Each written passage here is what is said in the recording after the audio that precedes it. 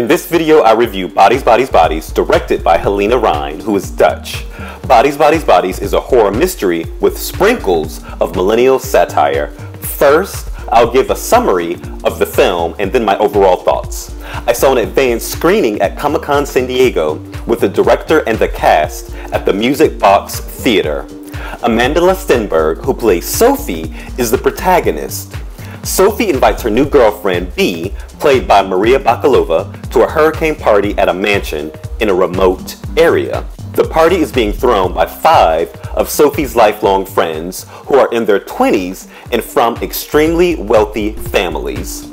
The friends play a party game called Bodies, Bodies, Bodies, hence the title of the film, where a killer is anonymously selected and has to kill one person in the dark.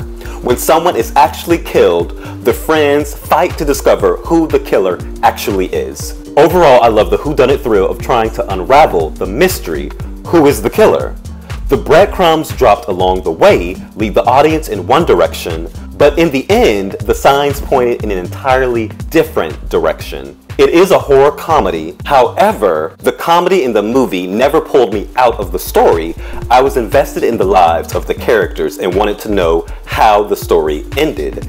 I think the goal of Bodies, Bodies, Bodies is to offer compassion for people who are in need of professional help and learning forgiveness to move forward to create authentic relationships. Many of the characters were stuck with a pre-existing idea of who they thought their friends were and couldn't move past the fully formed image. Because of this, their friendships were superficial and continued due to longevity and not substance. They became frenemies and fake with each other. One major issue I had with the story is that the characters were extremely wealthy. I have a hard time rooting for wealthy people. I prefer my characters to struggle and have real obstacles and figure out how to lift themselves up. Because they were wealthy, in some scenes, credibility was lost.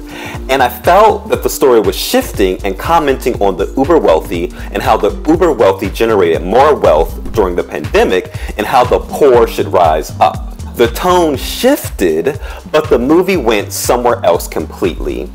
But maybe that was on purpose to serve as a distraction. And a minor issue I had with the movie was the final line of the film. It was meant to be light and humorous. However, I think a different character should have had the final line, and it should have had a more serious tone. Other thoughts: Amandla is perfect as Sophie. It is her nuances and choices that create a dynamic performance. There is a thin wall of caution that she has built into the character that worked well. She doesn't want to revert back into the old Sophie, but the party and the events that happen are pushing her towards old Sophie. I also love that Sophie is black, gay, and flawed. Sophie, having been in rehab, has not spoken to her friends in some time, and it creates tension at the start of the film. The person who dominates the screen with their presence is Jordan, played by Myha'la Herrold. This is the first film that I've seen this actress play in, but it was a masterclass in acting. She never dropped character. She became Jordan. And this is so subtle, but after seeing this, I believed everything about the character. Armpit hair. From seeing that, I knew Jordan's backstory. Jordan also helped push the film into the final act. Something happens in the final act that is not logical, even if you have witnessed significant trauma in a short period of time.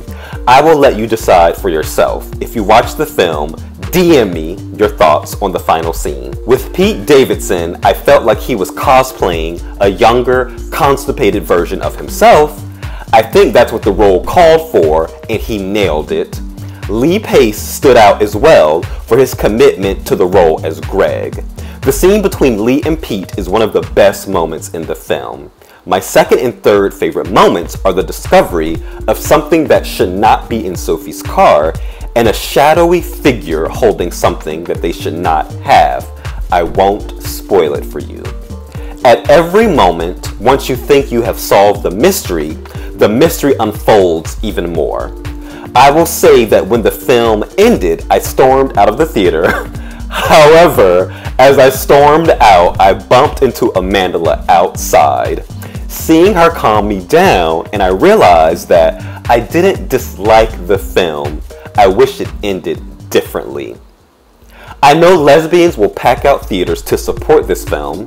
2 lesbian-led shows, First Kill on Netflix and The Wilds on Amazon Prime, were canceled, and the fandom is contemplating petitions for other streaming services to pick up the shows or protesting/rioting outside of Amazon and Netflix headquarters. Amazon is not pleased with their spirited comments on their official Prime account, so they've been deleting them. Hopefully both shows are picked up because they're really good. In real life, Amandla Stenberg identifies as gay, Myha'la Herrold identifies as gay, and Lee Pace identifies as queer. One of Lee's first roles in film was playing a trans character in Soldier's Girl about the life of Calpurnia Adams. My final thoughts. If slasher films and films with millennial satire excite you, then Bodies, Bodies, Bodies might be the wet dream you need to put yourself fast asleep tonight. Bodies, Bodies, Bodies was released nationwide in theaters on August 5th. On August 5th, the film has a 91% rating on Rotten Tomatoes, but it keeps going up like every minute that I check the website. If you watch the film, let me know your thoughts in the comment section. Who had the best performances in the film and your favorite line from the film? If you haven't seen the film, based off of the trailer, who do you think the killer is? For those who have not seen it, no spoilers. Thank you so much for watching this video. Please follow me on Instagram at WriterVicYates for more about my art and literary projects. And if you haven't already, please subscribe to this channel and become a member if you can. Like and share this video. Thanks again for watching. Until next time, have a lovely day. Besos. Mwah.